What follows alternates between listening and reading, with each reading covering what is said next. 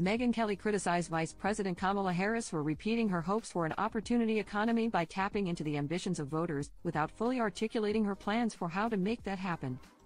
The problem of her speaking continues. I guess she hasn't quite gotten the message that she's not good at this, and we know it, the journalist claimed on the Monday, October 14th, episode of the Megyn Kelly Show podcast.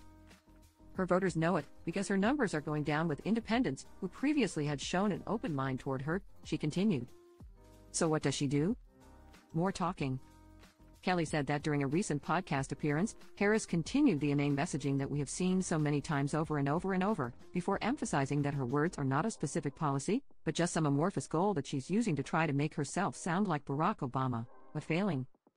Earlier this month, Kelly also slammed the VP's appearance on Alex Cooper's Call Her Daddy podcast, calling it the presidential equivalent of a visit to the Amsterdam red light district or the 1970s Times Square back alleys.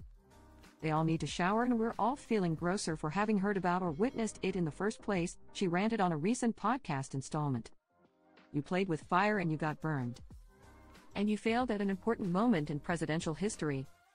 As OK previously reported, Cooper shared her reasons for inviting the presidential candidate onto her show, despite the fact it doesn't usually focus on politics. I talk about topics like mental health, relationships, sexuality, trauma. Overall, my focus is women and the day-to-day issues that we face, she said at the time. At the end of the day, I couldn't see a world in which one of the main conversations of this election is women, and I'm not a part of it. I am so aware I have a very mixed audience when it comes to politics, so please hear me when I say my goal today is not to change your political affiliation, she added.